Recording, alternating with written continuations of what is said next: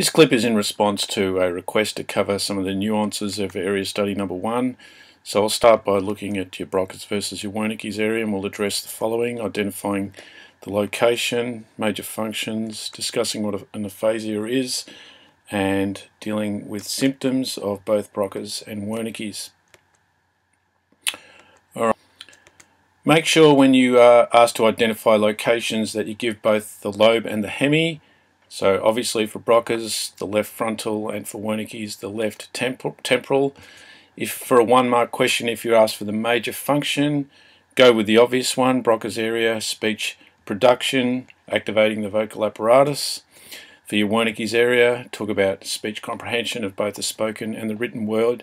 If it's asking for functions, a plural, and let's say it's a 2-marker, for Wernike's you could also talk about locating words from memory that enables you to convey meaningful speech.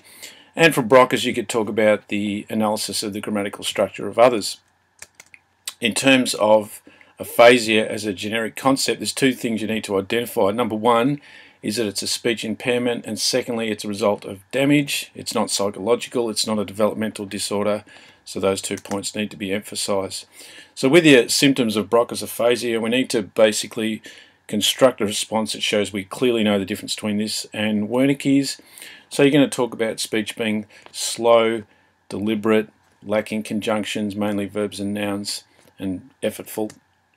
With your Wernike's, they're having difficulties understanding the written and spoken word.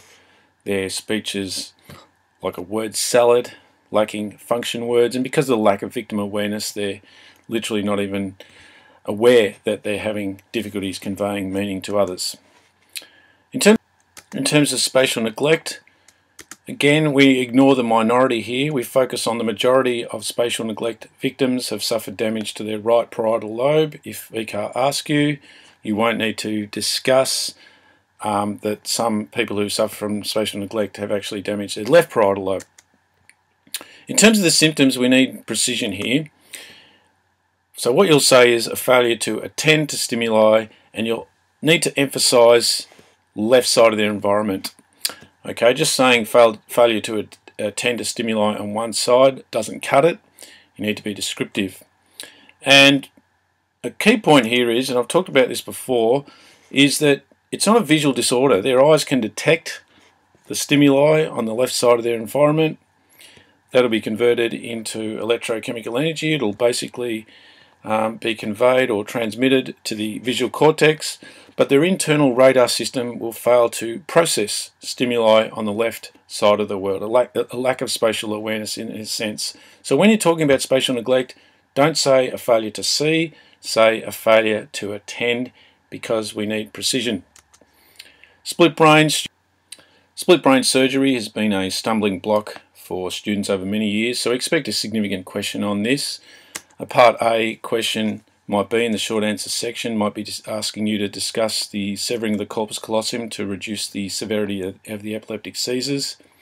And then you might get a B part to the question, which might require you to explain why a patient can or can't name an object flashed to either the left or right visual field. So let's start with the right visual field. 2 things you need to do. Firstly, you'll need to make it abundantly clear that the patient can't name the image, and then you'll need to justify that by identifying the structure involved. And you'll say because the image is processed in the left verbal hemi, underlining left, underlining verbal. Then when we get the reciprocal question on left visual field, again 2 things are required.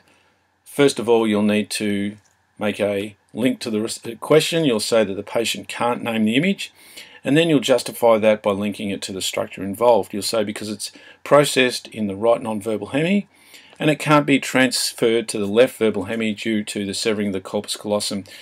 You'll need to state that if it's not specified in the question that the corpus callosum has been split. If that is specified in the question, then that second part to that response is not required. A C part to the question might be discuss other ways that they can identify it. So what you'll need to specify here is, and you'll need to be specific, you'll need to say, well, yes, if it's flashed to the left visual field, they could draw it with their left hand, which gets its control from the right hemi, or pick it up out of a bunch of objects hidden from view with their left hand. So it's important that you mention that the left hand, which again gets its control from the right hemi.